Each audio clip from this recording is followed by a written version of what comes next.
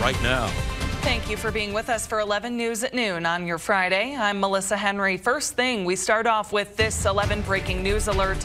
Police are investigating a shooting at Vermijo Park on the west side of Colorado Springs.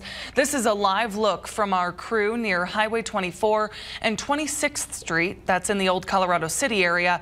You can see here a very active scene. Police cruisers there in the middle of the park. The whole park appears to be blocked off by that yellow crime scene tape. The call for this came in around 11. We've been following this for about an hour now.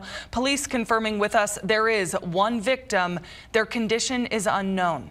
Colorado Springs police say one of their public information officers is responding to the scene, and I appreciate that our cameraman out there, Kevin, just zoomed in on all the additional police presence. You can see several cruisers with their lights on there. We are expecting to get more details soon. As of right now, there is no suspect description being shared. This is a developing story, and we'll keep you updated. Now let's shift over to a first look at your weather forecast with meteorologist Josephine Sage.